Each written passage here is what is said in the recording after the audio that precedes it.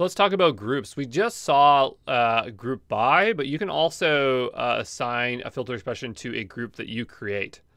And the way it works is you're going to name that group, and it could be just a name, or you can use an ARN. And the advantage of making your own groups is that it's going to generate its own service graph, trace summaries, and CloudWatch metrics. And this is going to save you a lot of time when investigating very common scenarios. So the idea is right beside where the filter expression is, you can drop down and hit create group.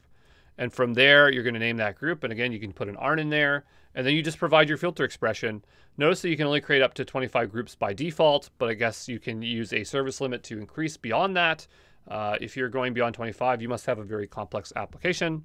But I do want to warn you about these groups because and this is just the nature of it. So when you create a group and you set that filter expression, and let's say down the road, like a week later, you want to adjust that filter expression, it's not going to retroactively apply that to all the previous data.